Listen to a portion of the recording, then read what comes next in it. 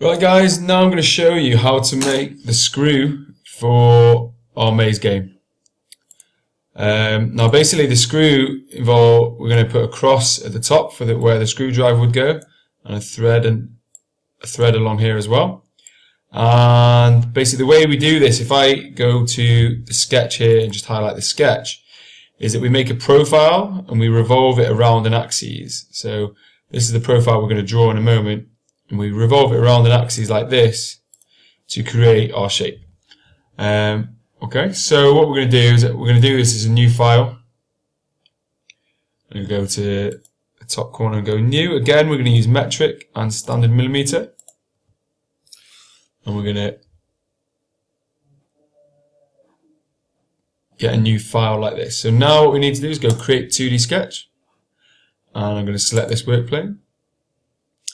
And to start us off, I'm just going to draw a rectangle from the center up here, and then I'm going to make that just 8mm long, which is going to seem really tiny, but there it is. Okay, and then I'm going to make this part here 2mm. The reason is because this will become the overall diameter. That's just the radius there. But once we revolve it around, it'll become 4mm, which is the size of the hole that we've created. Okay. So now that I've done these measurements, we just need to draw the top part of the screw. We're going to do that on here. I'm just going to use this to pan it over a little bit. There we go. So what I'm going to do, I'm going to use the line tool to come out a little, and we're just going to go 1mm out, and then what we need is I'm just going to put a flat line up here for now. Now I'm not too fussed how far up you do this line at this stage, but I'm just going to go here. If you want a precise measurement, we can put a measurement in. We can say the distance between this line and this line. Let's go with 1.5. And there we go, we've got that. And now we're going to create an arc between the two, from here to here.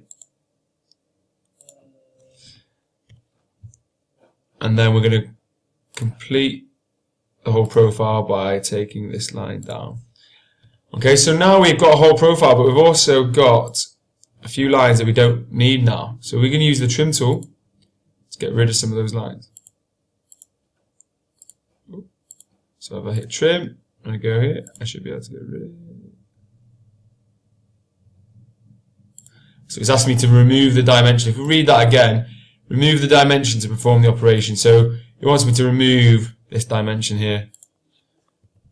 So that's fine. I can do that now. Maybe it's this one. Let's get rid of all the dimensions just to see, and now let's see if it will allow us to trim that. There we go. So the dimensions were over constraining the diagram, but now we've got what we need. Okay. So what we should have now, if we go finish 2D sketch, we have this, and what we need to do now is we need to revolve. So we're going to select the profile. And then here we need to select the axes we want to revolve around. Now this is the axes we'll use. And you can see straight away it's given us the revolution there. Okay, so I'm going to hit OK. And there we go, we've got our basis for our screw thread. Now what we need to do is put the cross in the top. And that's why we've given it a flat edge on this surface. We gave it a flat edge. That's why we did that, so that we can easily put a new sketch on there. You can't. It's very difficult to do a new sketch on a curved face, but because we've got this flat face, it makes it very easy. So now I'm going to draw a rectangle. I'm going to dimension that rectangle. I'm going to make it 5.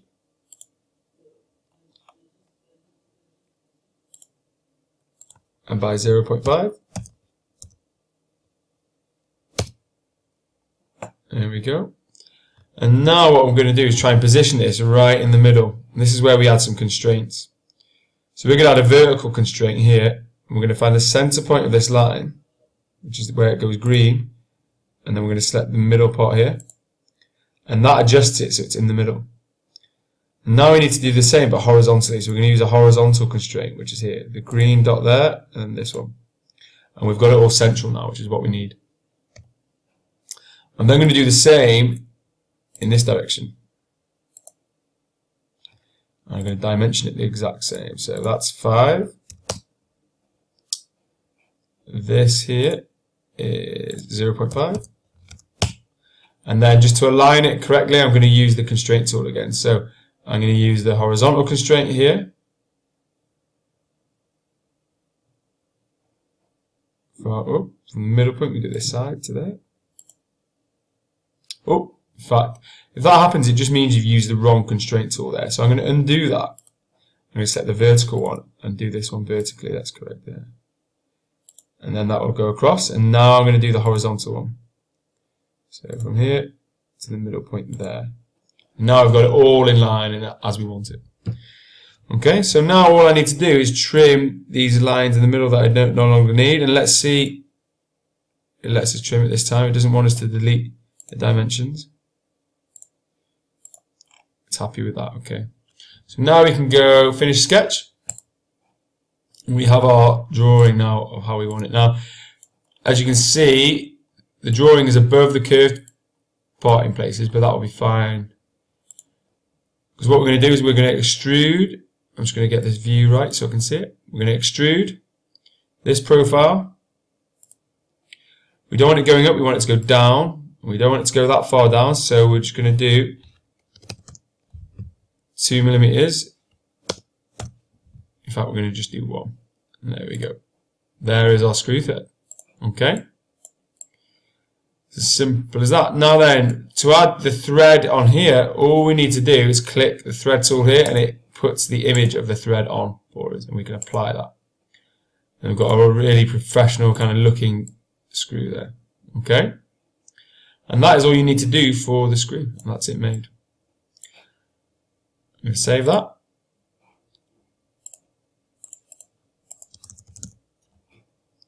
And then what we're going to show you next is the assembly, how you assemble all the parts together. But now, once you've got your MDF base, you've got your acrylic sheet, and your screw, we can then assemble them all together, and that'll be in the next video. Thanks, guys.